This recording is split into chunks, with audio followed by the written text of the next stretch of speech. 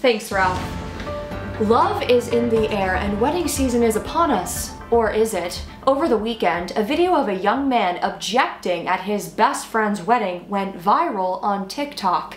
The source of the video remains unknown, but commenters are saying that it might be an industry plant from local divorce lawyers in the area.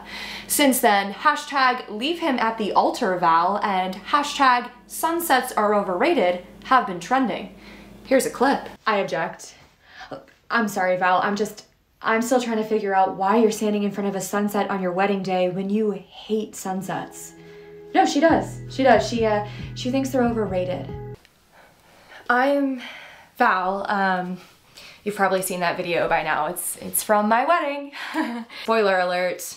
I went through with it. Robbie the third and I we're married. Oh, sorry. The ocean's kind of loud. I hope that's not annoying. We're in Cabo on our honeymoon. I wasn't even gonna dignify that video with a response, but you tagged me in it hundreds of times. So, oh, thanks, babe.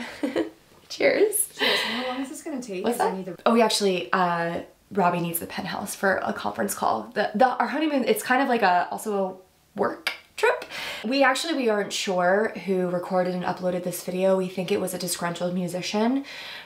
He didn't want to have to play Mambo number 5, but Robbie insisted. We think it was him, and he's also the one responsible for that incredibly corny music cue that, I mean, even I got a little choked up. Let's get into it. I'm still trying to figure out why you're standing in front of a sunset on your wedding day when you hate sunsets.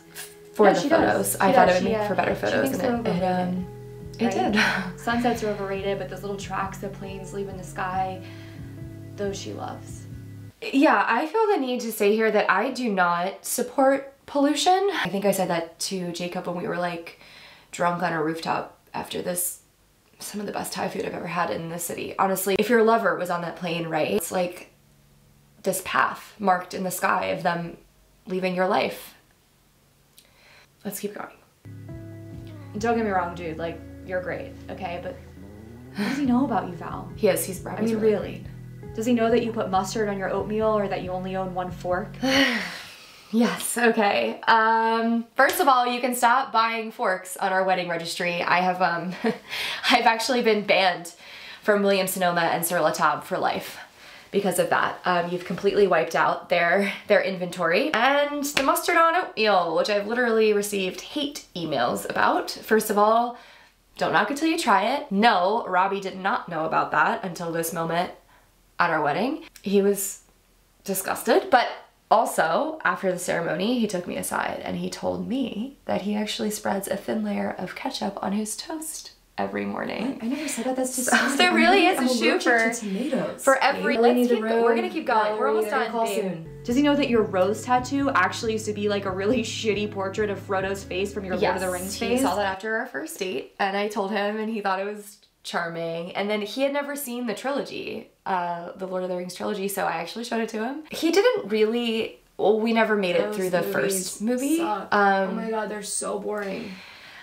They're not for everyone, I guess. Let's keep going. Has he seen your Eiffel Tower paintings? Okay, because I have. I know all those things about you. They're my favorite things. Yeah, my Eiffel Tower paintings. I did show them to you first, Jacob, of anyone. You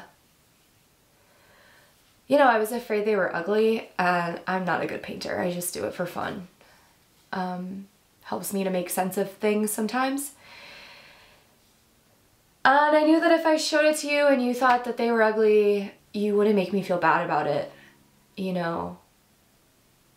And you didn't. You just kind of celebrated that I made something.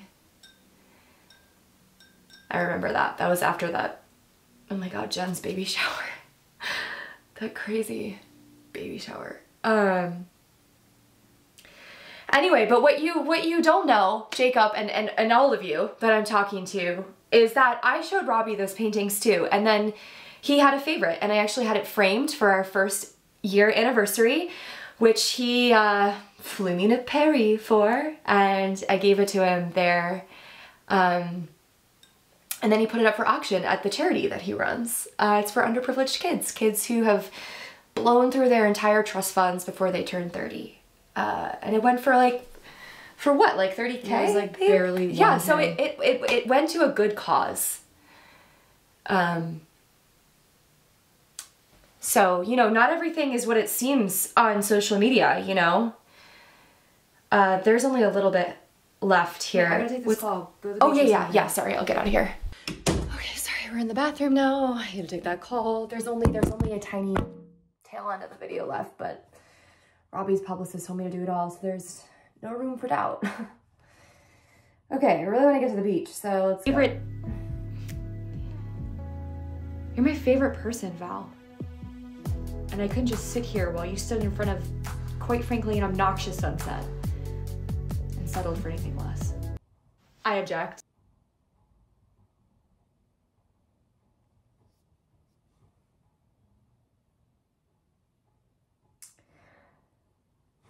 Forgot how it ended.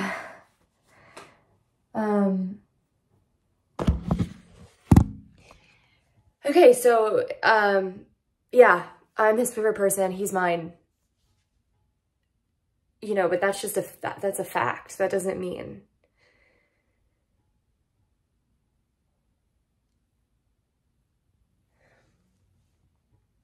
Shit. Robert? Valerie, I told you I'm on a conference. I don't care. We need to talk.